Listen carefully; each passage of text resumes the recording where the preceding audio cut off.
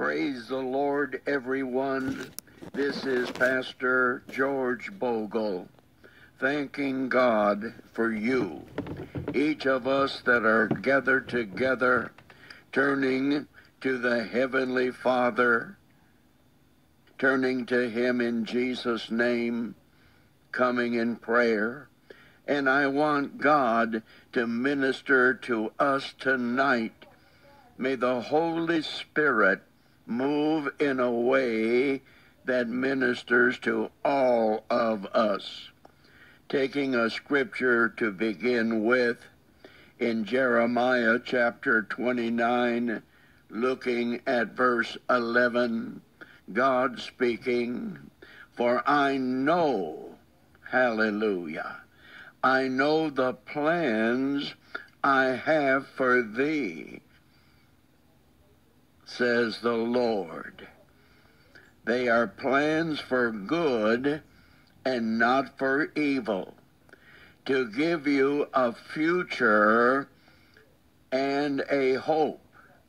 May God give us all a future and a hope. We ask it in Jesus' name, that we could have a future and a hope. In those days when you pray, God is saying, "I will listen, and you will find me when you seek me, if you look for me in earnest." What a passage.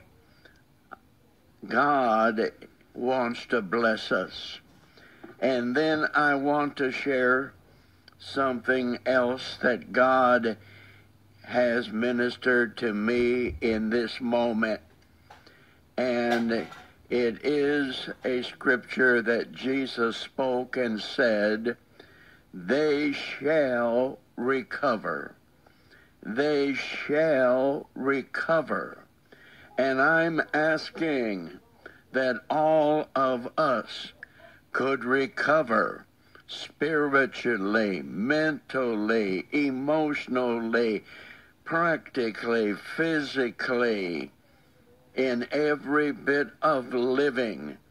Dear God, that we could be blessed to recover.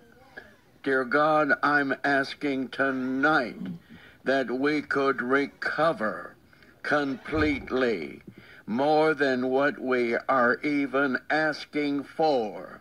I ask God that you would be the one, Heavenly Father, that brings us into a moment that we're looking and seeing that you're giving us a time that is changing and becoming blessed.